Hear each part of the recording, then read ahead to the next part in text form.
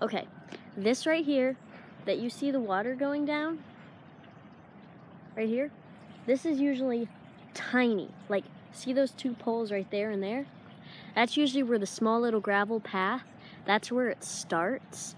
And it has little pipes going underneath it, like 2 of them, and that's what the water goes through. Super quiet and calm. And it's like 2 feet wide, 2 or 3 feet wide practically.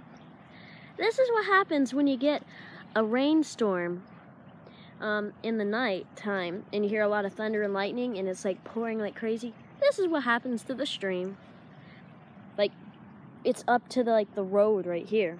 Like, it was up higher than this earlier, but this right now is absolutely crazy. Like, that is like gushing.